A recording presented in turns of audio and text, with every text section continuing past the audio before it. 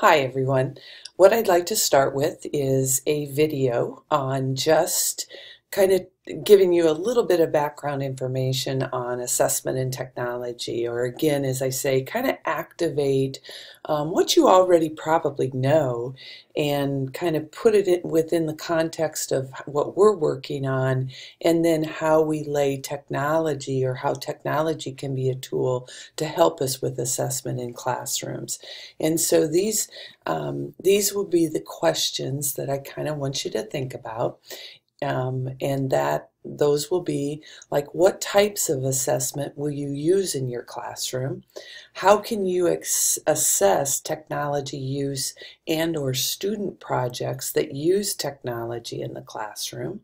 Okay, and then last, what are some online tools that can be used to design assessments? So I think after this flip lecture and our work together, you should be able to answer these questions.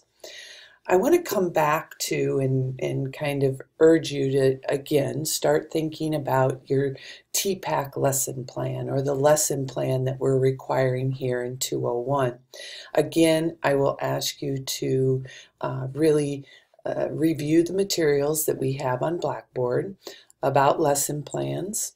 Look at the example lesson plans that I've posted, that I have found online that I think are good examples, but also that sheet that outlines these are the parts of the lesson plan that we want in the lesson plan that you'll be handing in. And when you examine that handout, what you will see is that the first part of the assignment is really all about the lesson plan. It's the objectives, it's the procedures, it's the materials that you'll use, and those kinds of things, okay? Typical parts of a lesson plan that you'll see. The second part is really focused on assessment. So we are going to really require you to have an assessment developed and designed for the students in your class, okay? So that's kind of what we're talking about here. And then the third part, just as a reminder, we also require what we call a student project or a student product. So whatever you decide to do for the lesson, you will actually make or develop the project as a student would do. And I'll talk more about this as we get closer as well. But right now, I just kind of want to focus you on to the assessment. So, as I said just a little while ago here, this lesson plan, you guys, these are the parts that we're requiring for our lesson plan. The ones in with the asterisks are probably ones that, these I expect. As a teacher, I expect to have to be able to write objectives. I expect to align my lesson with content and technology standards. I know I got to list the materials, and I know I got to list the procedures. We have some other things in here that I'll talk about again a little bit more in the upcoming weeks, but with description of an instructional context. You remember the dotted line in TPAC is real important, and so describing that context is something that we want to do. We also want you to talk about the role of technology and those kinds of things. So again, look at that handout, and that will provide you with more information. But in the assessment, we actually ask for two things, two parts. One, we want you to describe or provide a brief description on what you will do to assess the students in your class. Then the second part is actually developing the tool that you will use to assess the students who have completed your lesson plan, okay? So you really do create the assessment, whatever it is. But we also want it described, okay? So hopefully after this flipped experience, and again, conversations that we have that will follow, you will have a better idea and will start thinking about that assessment piece, okay? So in order to do that, what I want to do is just kind of, again, activate maybe some prior knowledge of these types of assessment that we have in our classrooms. And you guys, this isn't, again, I don't think it's going to be anything new, but what I want to provide it for you for is so that you will use this academic language in that description that we want in that lesson plan. We want you to talk like a teacher, to think like a teacher in terms of the evaluation. And again, that's why we call it academic language. We want you to be able to describe what this assessment will look like. So here I've provided just a few examples, and again, just to jar that memory. The first one is informal and formal assessment. And this is, again, an easy way to think about it, or one way to think about it. Informal assessment would be typically a lot of that, it's just the teacher just takes the time to kind of informally assess students. It might be a teacher walking around the classroom and with a checklist and just seeing if students are on task, seeing what they're doing. I might informally assess all of you, who's showing up for class, who is not, who's engaged, who's answering the questions, who's not. Though that is all informal assessment. A lot of times what we do is that dispositions, and that's important too. Formal, when we talk about a formal assessment, that is more targeted at, that's the exams, those are the projects, those are the assignments, those are the weekly problems, whatever they are. They're coming, and they're usually scheduled and set up. So those are ones that students, know are coming. So you guys, that's kind of when we talk about assessment, kind of informally or formally. And so think about, are you going to have an informal assessment or a formal assessment maybe as part of your lesson plan? The next one is formative and summative. And it's not like you're going to have all of these. You just kind of pick one. We just want you to talk about it correctly. So the second one is formative versus summative. Formative assessment, well, no, let me start with summative actually. It's a little bit easier. Summative assessment is that assessment that you almost use to summarize something that you have taught. So that usually happens at the end of something when it's done. So it's like a chapter test, a unit test. The final exam would be probably summative. That would be our example of summative, at least in 201.